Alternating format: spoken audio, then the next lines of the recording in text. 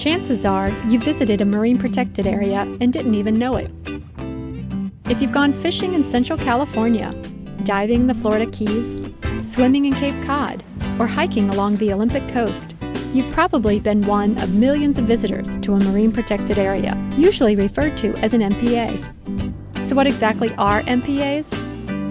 They are defined areas established by state or federal agencies where natural and cultural resources are given greater protection than the surrounding waters. In the United States, MPAs span a range of habitats, including open ocean, coastal areas, intertidal zones, estuaries, and the Great Lakes. These protected areas are important because they help sustain critical habitats and marine resources.